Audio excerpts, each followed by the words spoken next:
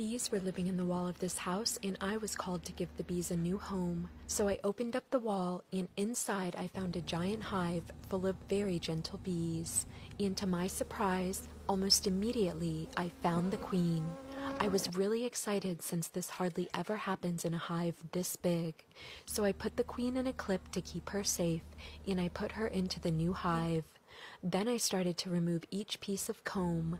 It looked like this queen had been very busy lately because this hive was packed full of baby bees.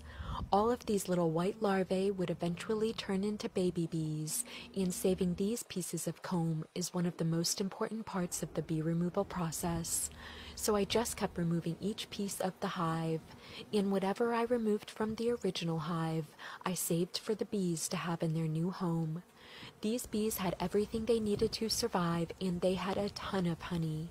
I had been working for about 2 hours by now, so I helped myself to a bite of honey, and it was delicious. But after I was done removing all of the comb from the wall, I still had to help get the bees into the new hive, so I started scooping them up with my hands. But there were so many bees that I decided to build a little bee bridge, and pretty soon all of the bees started to rush over the bee bridge and into the new hive to be with their queen. So I gave the rest of the bees some smoke, and I waited for them to get into the new hive. Then I closed up the hive, I took the bees home, and it was another great day of saving the bees.